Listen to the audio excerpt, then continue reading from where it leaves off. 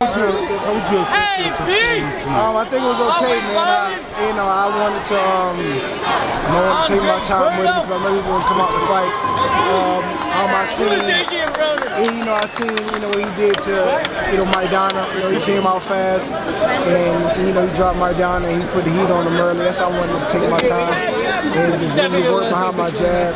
And not open up too much, so early. Because I don't want to try to kick me nothing crazy, so I just want to stay behind my defense and stay behind my jab. And I felt stronger than him, so I just kept walking him down. I knew eventually, I was going to start dropping some heavy stuff on him. Hey Andre, when you let your hands go, it looked like it was pretty much a wrap. Did you know it was going to be that easy once you open up?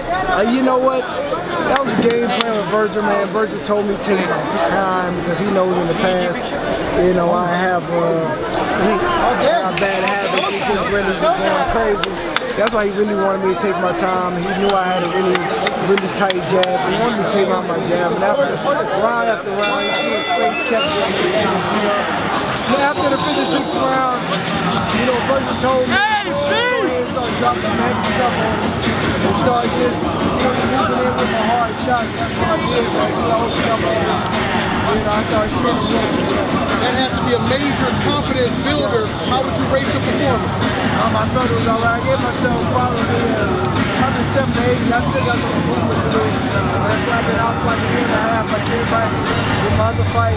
But this fight here was a fight that I really fought somebody to, it really came with it. And at the same time, this kid beat the guy that beat me for the first time. So he's a tough kid, man. I fought him right here in his hometown. You know what I mean? So I think he's going to come out and strike.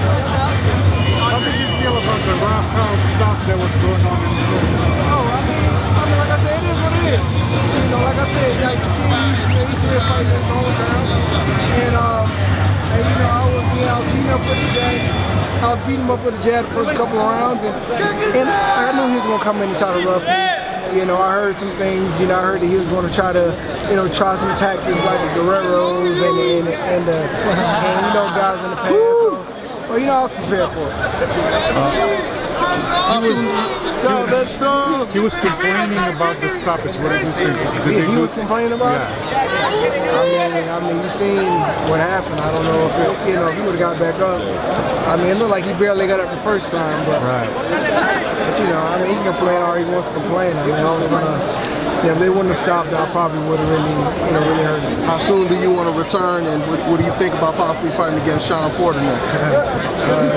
We'll see. Right now, it's with the Tyler fam, and whatever, Al Heyman, wants to try to put on the table. We're gonna be up. So we focus, man. As you can see, we're feeling fast, we're feeling strong. So whoever they want to put up in front of me, let's go. Virgil, how would you rate this fight on a scale of 1 to 10? Probably like 7 or 8.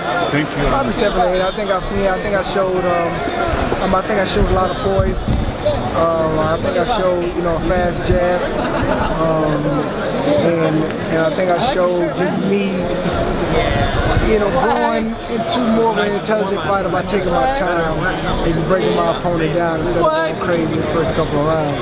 So, about like 7 or 8. I still got a lot of improvement. What do you take from this fight? What do you take from this fight going forward? Just stay sharp, man, and like I said, still have a lot of things to work on, and next fight, you'll see changes. Awesome. It's crazy. It's crazy. Andre, were the rumors true at one point that you were willing to face Kell Brook? It was a lot of talk. A lot of talk about it. Kell Brook, I don't know his situation. I heard he got stabbed or something like that. I heard he was in the hospital, so I don't know about that yet. I don't know about that matchup, but that's something I'll definitely love to get. And what about the rematch with Victor Ortiz? I know that last time we spoke, you were pretty open to it. Are you still open to that? Yeah, if it makes sense. Like I said, this kid here, stopped Ortiz. But Ortiz gave me my first loss. So I really came into this fight with a lot of passion and really try to prove a point. And I think I did that tonight. So like I said, that fight makes sense. And who do you want next? Right now, I'm open to anything. I'm just happy to be back. Andre, do you feel like you have better fighter now than when you were undefeated because of your experience and things like that? Yeah, for sure. You know, I've been through a lot, and I think I'm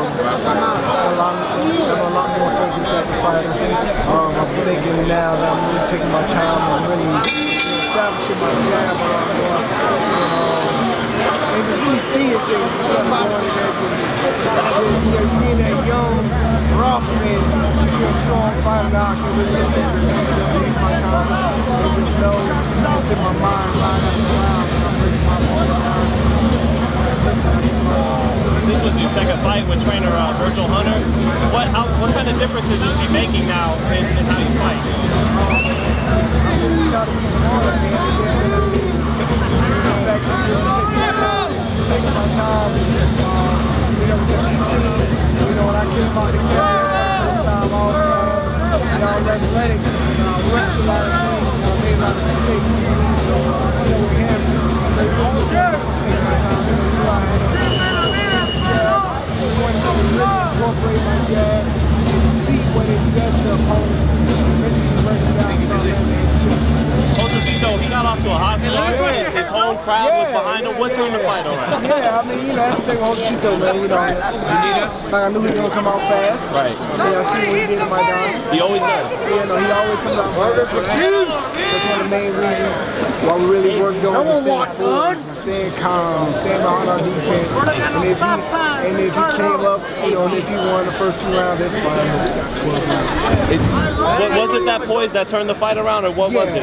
Yeah, it's just the thing, like the first couple of rounds, I knew he was gonna come out fast, so I just stayed behind my defense, and I just kept trying to work that jab on him, and round after round, I see his face kept getting busted up with the jab, and Virgil kept telling me, stay calm, stay poised, and keep breaking him down like you're doing, because we're seeing him work to him now. You got a tremendous jab, keep kicking that jab out to him, and round after round, I keep seeing his face kept breaking up, and after the 5th round, Virgil told me, all right, now you just need to step in with your shots.